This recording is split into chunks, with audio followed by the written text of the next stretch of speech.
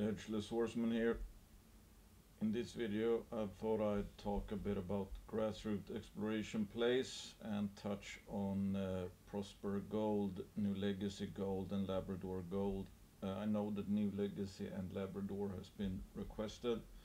So first off, I did an article back in April,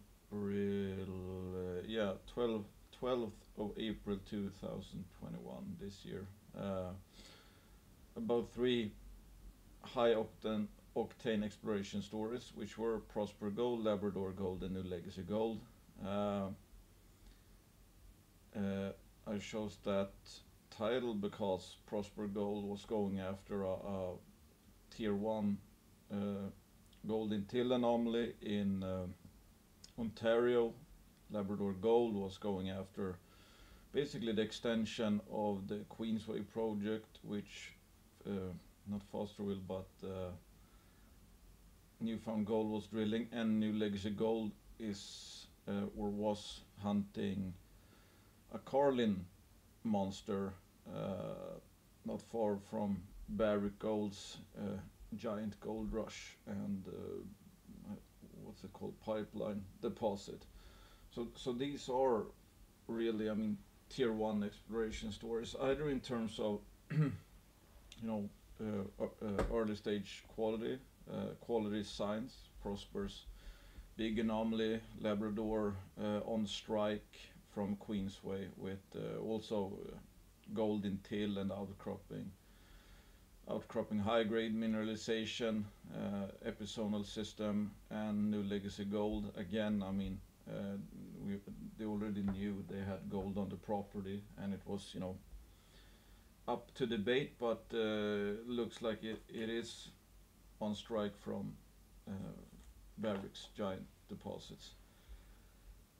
So again, just to reiterate, these were legit targets, and I basically explained that I think we will see a drill speculation hype pick up in these three plays, and I thought that one way to play these, which, I mean, like I basically concluded with, is that this is how I think the optimal way is to play grassroots exploration stories versus also, I mean, in hindsight this proved up to be pretty good to simply, if you bought Newfound Gold after the discovery, basically when they listed, I think it listed around $1, it went up to $13, I think, so that's, let's say a 10-bagger.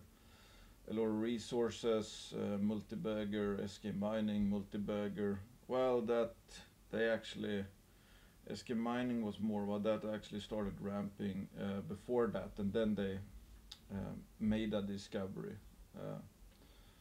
Anyway, I showed this, that okay, you have the boring period. This is before any drill hype can kick off, and then you typically see a ramp, and that's depending on the ever important sentiment levels. And an important takeaway, which I try to highlight here, is that the no discovery scenario, especially for a maiden drill campaign, that's probably at least, I mean, on average, at least 95% chance of not hitting a discovery hole on the first tries. And this is this is probably the most, or the biggest killer for people. And I mean, I've done that myself. Trying to get rich tomorrow, putting too much money into a pre-discovery play, in hopes of getting that 10-bagger, while in reality, like we see all the time, there's no grassroots exploration, no discovery play that goes up tenfold after the first hole. So if this chart is somewhat correct, you take a 1 in 20 chance of making, let's say, 50 to 100% return. Makes no sense when you think about it. Still we do it because again, we want to get rich tomorrow. The idea of like trying to get 20 to 50% returns per year, 12 months, that's almost unbearable to most people. And I mean, I get colored by that as well, unfortunately. uh, Unfortunately, that's the optimal way to play these markets. I mean, if you could compound at 20% per year, you're gonna be rich. It's just a matter of time. While trying to compound that 100% within a week, let's say, that's basically a sure way to get poor.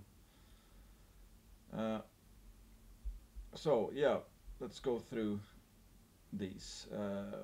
And again, I'll just start off with looking at sentiment again and how that ties into how I think about grassroots exploration plays. This is, I mean, I'm constantly trying to evolve and try to figure out how the market thinks, because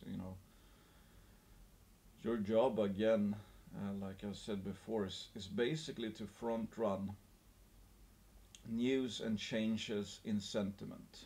You can have an expectation of what news will come out, but you then also have to guesstimate basically what you think, how you think the market will feel about said news. So it's basically Schrodinger's cat within Schrodinger's cat, because you can be right on news, but the market does not give much credit to said news, let's say. And that's also why I think having a longer term perspective typically is the way to go, because you will have swings in sentiment, but in the long term the value of the companies will more reflect the actual underlying value proposition. But in the short to medium term, anything can happen. You can have a news release that doubles the implied value of the company and the market does nothing. But within a year, let's say, the market might start to reflect that and you have your double, let's say. But most people just look at what the market does in the short term and then sell if they don't get the reaction they were hoping for. And while the patient investor sits there until the revaluation happens due to a shift in sentiment. But anyway, so let's just look at this chart I've shown a couple of times right now. This is Bear Creek Mining, which I use as a sentiment proxy, and I've added some labels here, basically how, and we're gonna take a closer look at this. But this is basically my estimation that when over the last, say, well, at least since the, let's say, bull market began, when Bear Creek and overall junior sentiment is around this area, people primarily think about how much money they can make. In other words, greed is stronger than fear. While when it crosses around this level, perhaps, and I think it has to do with momentum as well. That okay, I think the market will, on average, be greedier here than, let's say, here, because you still look at in hindsight you still have a more negative sentiment, let's say, here. But anyway, I mean, down here when things are cheap, people are worried about how much more they can lose. They're not thinking about how much they're gonna potentially gain by just sitting basically and letting sentiment come back. And up here, especially here and here and here, they're thinking about how much more money they can make. So obviously this tends to influence people in the way that they're much more willing to take on risk here, here and here, and that goes for exploration plays as well, and much less likely to take on risk down here, especially down here.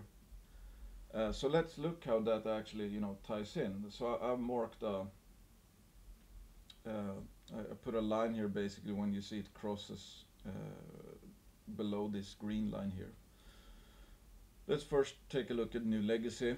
This is when I put out my article, and you can see here, for example, I think it was February 9, NuLegacy put out a news release stating that they contracted 5 drill rigs. Okay, that's obviously, you know, very exciting. I mean, a number of rigs.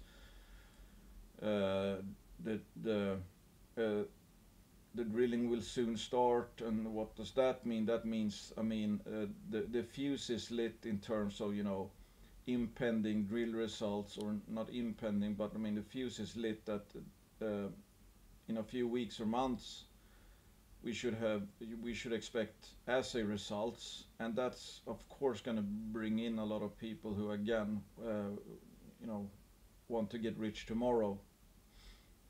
And if we overlay the Bear Creek mining chart here,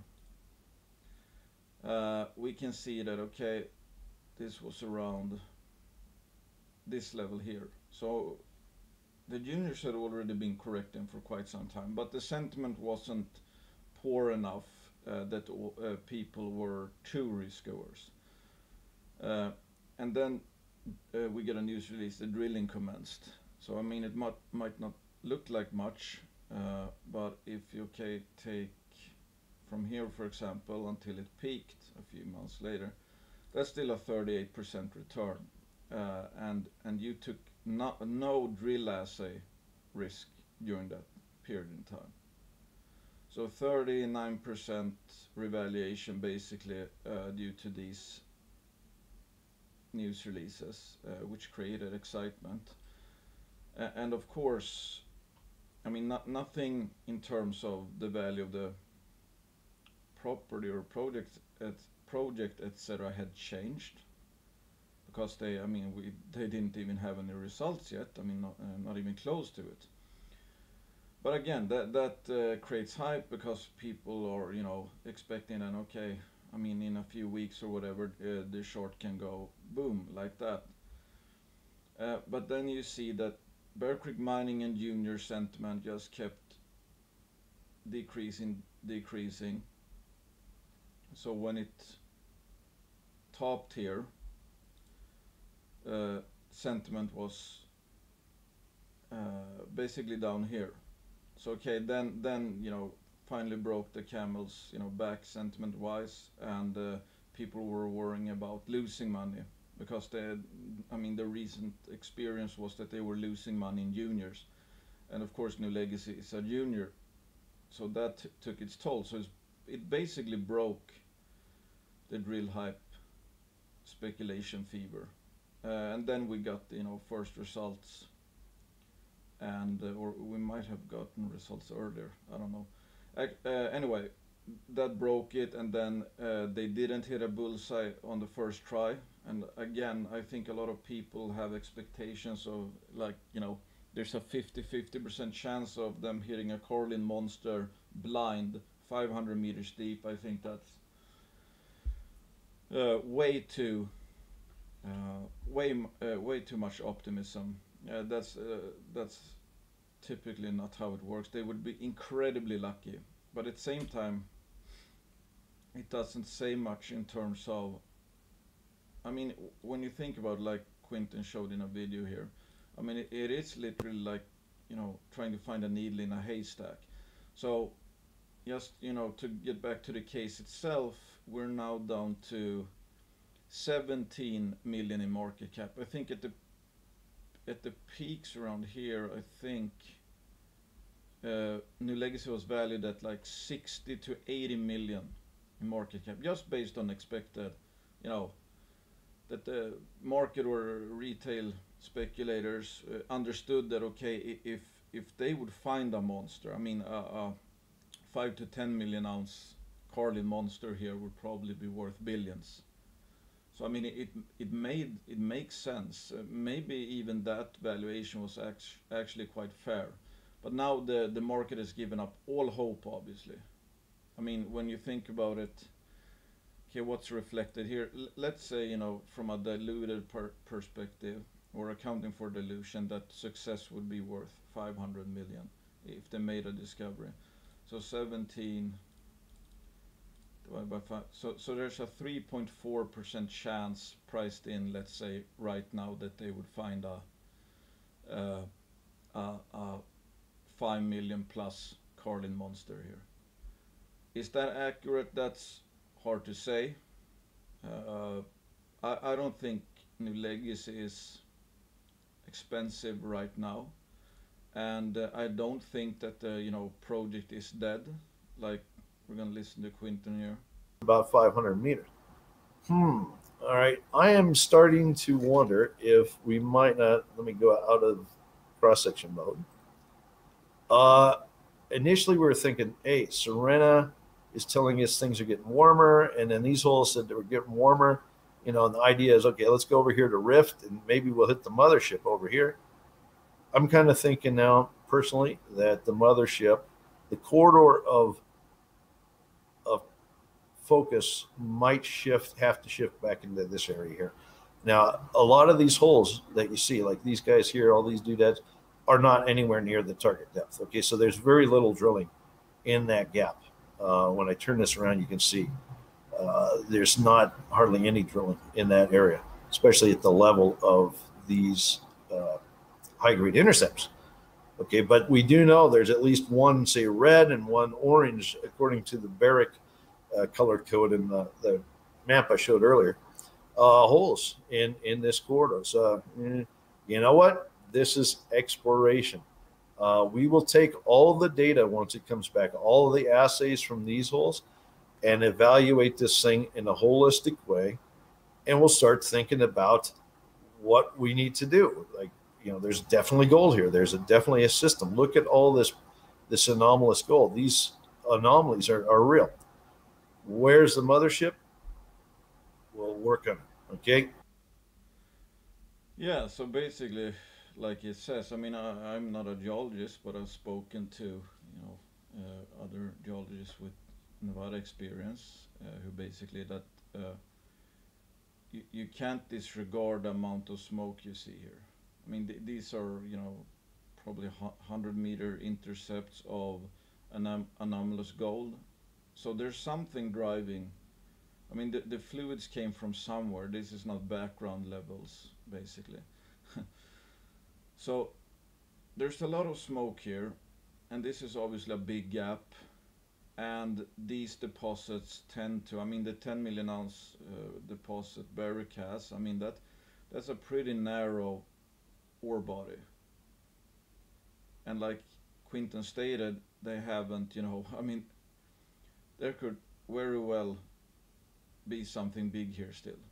So I don't think, I mean, the story is for sure not over. I mean, there's certainly not 100%, 100% certainty of there not being a deposit here. But the question is, of course, given the market right now, their cash position, I mean, are they able, let's say, or do they want to keep trying? That's the question.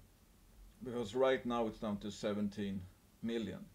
So if they announce that, okay, we're, and they talk to, potential backers or whatever, I don't know again what the cash position is, but that they will actually, start drilling here because they realize and know that there's still a, certainly a chance of there being something here.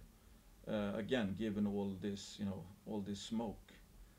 Then I would expect, basically to see a ramp again. Especially, I mean, if the junior sector keeps on grinding down here, or even goes lower for a while, there's still gonna be, I mean, the main factor is gonna be people thinking about how much money they can lose. So they won't be that interested in actually taking risk.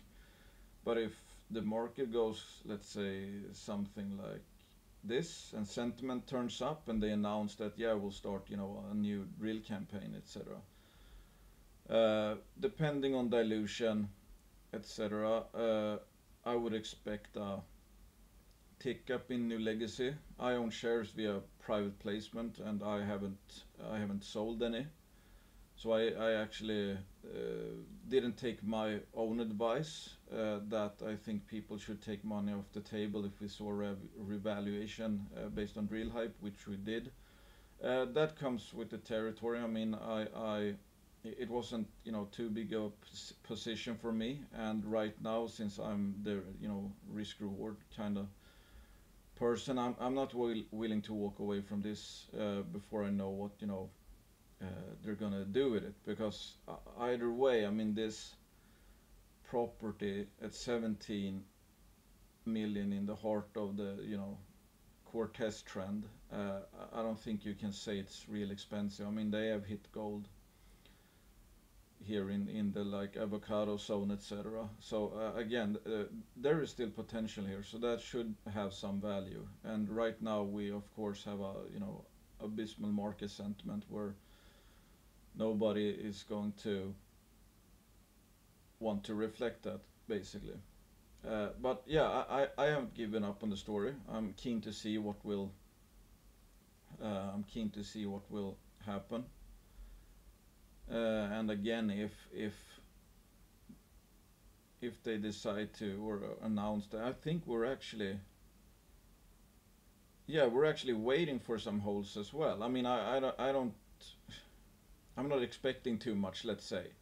But if they get lucky, even if they find 2 meters of something, basically anything really, to show in these last remaining holes that yes, there is indeed even more smoke here, then I think, you know, the case changes for the better again. So we're still expecting news from that, if I'm not mistaken. And again, this is gotten too cheap for me to sell. Is basically what I'm saying, because there is still a chance that something will come out of the remaining holes, and if not, there's still, you know, so much ground here left to explore, basically, that I could see them, you know, mustering up a few more holes here, and then I think it, you know, the drill speculation might kick off again. And if we go into, you know, good sentiment, I'll just, you know, reiterate the point that NuLegacy went up to 60 to 80 million on pre-assay drill assay expectations, basically. So you have seen what sentiment can do with the valuation, and now we're at abysmal sentiment levels. So if the sentiment was up here, NuLegacy would probably be trading at 60 million already. So again, I'm patient. I'm waiting for that. I'm not selling any shares now, because if there's anything I hate, it's selling at 52-week lows. I pretty much never do that out of principle, and that typically has worked out well. And again, it would be a completely different story if they tested all the potential and you know, you knew the project was basically dead. That's not the case in my opinion. Let's look at Prosper Gold, which was the other stock I talked about. This is when I think it was, yeah, this is when I put out the article, and not too long after we got a news release of mobilization of the drill rig, which, you know, again, lit the fuse, and then shortly after that, commencement of drilling, and then even the addition of a second drill rig later. Obviously, you know, a good sign, shows, you know, confidence on the side of management, because Prosper Gold has very high insider ownership. So I mean, they would be screwing themselves basically, because they're burning more cash with a second drill rig. So that revaluation was like almost yeah, basically on par with NuLegacy, 38% if one just rode the sentiment, and could take, you know, a 38%, up to a 38% profit pre-assay risk. I mean, even if you took, you know, 20% pre-assay risk for not, you know, not taking on any risk basically. I mean that's superb. If you could do that, you know, now and then, that's going to compound like crazy. But then we see the same phenomena. Basically, when juniors went down here in terms of sentiment, or the Bear Creek proxy of sentiment, that's around here. Yep, coincides with the top. Then people became risk averse and started to think about how much money they could lose, because they were looking at a junior mining portfolio that overall was just, you know, going down on paper. So if Bear Creek and sentiment, instead of, you know, breaking through here or breaking this level, if it would instead have turned up, I would have expected Prosper Gold to actually head even higher going into assay results, because people would be in the mentality of, okay, how much money can I make on juniors? Yeah, so junior sentiment, people became risk averse, started selling, worrying about, you know, not thinking about how much money they can make. And then we finally got the first assay results, and as could pretty much be expected, there were no, you know, they didn't hit a bullseye on the first tries, and the stock got slammed. So now we're down to 13 million in market cap. And the gold in till anomaly is still there, and I think they're drilling right now. So I mean, just look at how much the valuation changes, and how much sentiment and expectations, you know, play a factor. Because I think Prosper was valued at, oh, well, I mean, close to 40 million pre-assay, and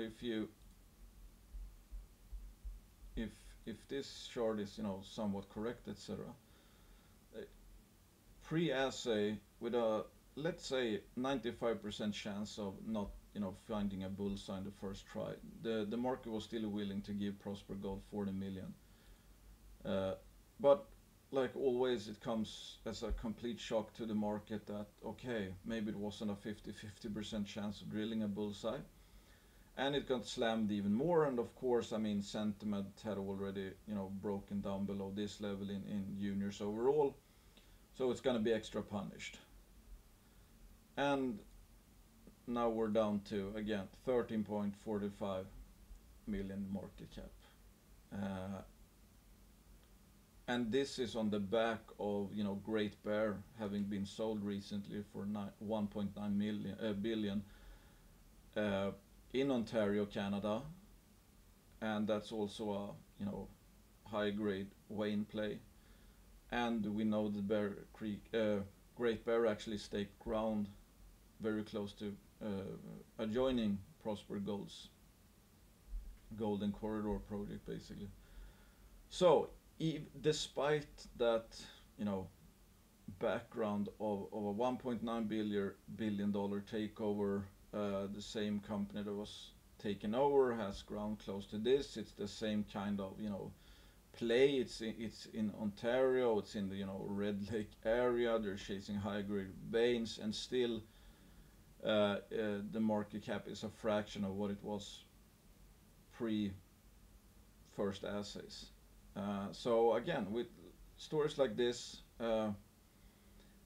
they're gonna keep drilling, obviously, and they'll need, you know, to get, you know, take in some money. Obviously, I mean, again, the same with NuLegacy. I mean, the story is far from over. You can't put in a few holes in that kind of anomaly, and just assume they're gonna hit the bullseye. There might very well be a big system there. And once sentiment turns up again, and they, you know, maybe they'll, I mean, the drilling now, maybe they'll actually get lucky. We don't know. It's just that I would not be keen on selling Prosper Gold right now, because sentiment alone is going to take, when sentiment shifts, they're going to take up all these juniors, and people are going to start thinking about how can I, you know, find the next Great Bear again. Prosper Gold would be an obvious candidate because it shares many similarities, including jurisdiction and type of system they're looking for.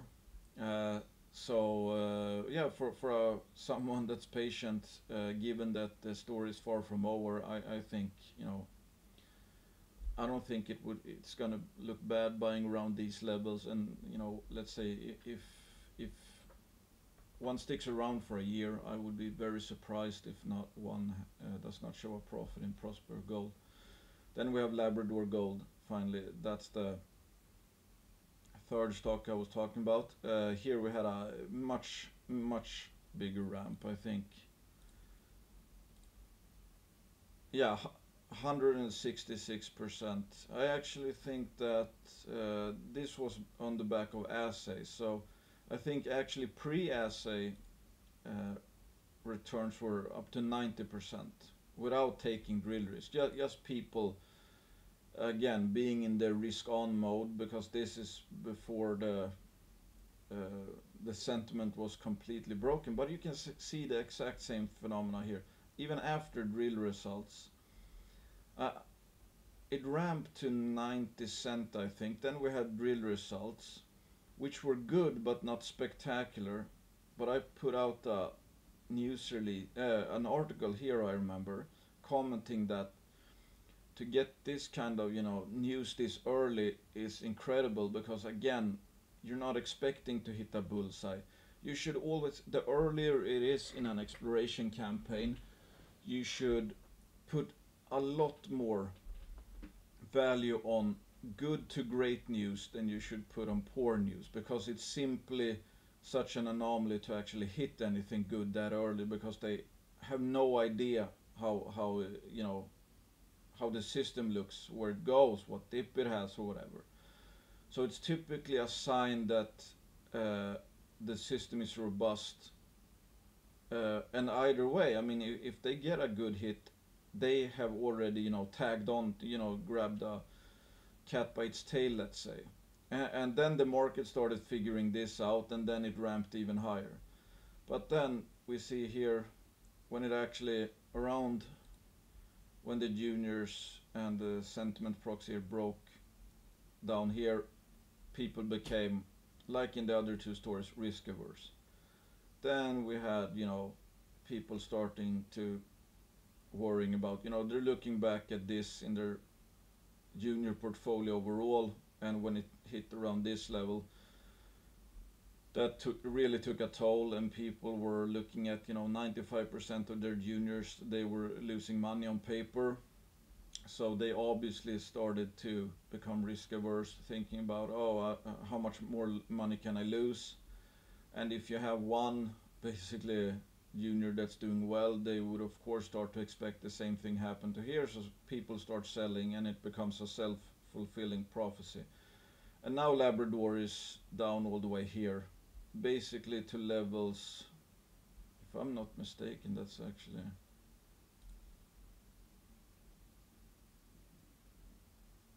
yeah, back to pre-discovery levels. And now we know they've hit, you know, 76 grams per ton over 0.5 meters, 128, 44 over.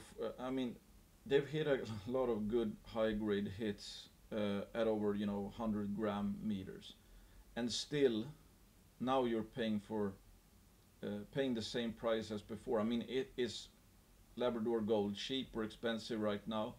That's of course hard to say. It's still 104 million. I'm not selling here. Personally, I mean, I made a lot of money on paper in Labrador Gold at the peak. It actually became a top 5 position. Now it's decreased to less than a top 5 position, since it's down, what, 60 more, yeah, down like 60-70%, I guess. But like I've said before, I'm not selling any juniors down here. Just from sentiment alone, and now we know they have a discovery. I mean, that's Labrador Gold has a discovery, and Newfound Gold has been hitting all over the place. And this is still very early for Labrador Gold, so I would expect. I mean, they're doing a 50,000 meter drill campaign, I think. They have a ton of cash, actually. Maybe they have like 20 20 million at least still. So it's like no way I'm selling down here. If they just snags, you know, one good hit, they already know there's high grade there. One good hit, sentiment turns, and I can, you know, I would expect a multi-bagger in Labrador from here. So just to reiterate, I'm not selling any juniors down here. Again, when sentiment turns, which it will, a lot of these companies, even the ones who haven't hit the bullseye, they're gonna go up at least 100% from here on average. Labrador Gold already made a discovery drilling like crazy, so I mean that's even better in terms of, you know, when sentiment picks up and they start to revalue the already banked success, and if they have a bit of more success, yeah, it could be really good. So that's again a point of me being the hardest part for investors is to stick it out and wait. They look at this and then you just project down, while I'm looking at what I think the junior I own, what I think it will happen over the next 1 to 2 years, and I expect to be seeing a return from here in Prosper Gold and Labrador Gold. NuLegacy is a bit more iffy, because I don't know what the plans going forward will be. I mean, if they would walk away from the project, given how poor the sentiment is right now, then I could still see it trading around here, or actually, you know, perhaps going lower. But if some of the results coming out shows even more promise or whatever, or they, you know, announce, yes, we'll be drilling a few deep blind holes again, then I would think NuLegacy would revalue from here, especially when sentiment changes again, as it always does. But these are Prosper and NuLegacy pre-discovery exploration stories.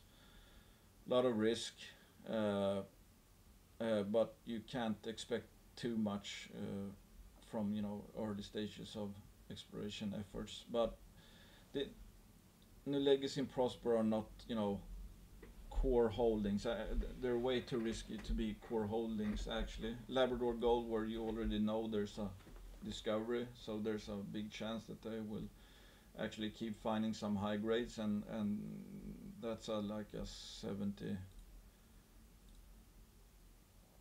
63% haircut. So I'm more inclined to, I mean, the risk reward is better in Labrador Gold than Prosper and NuLegacy.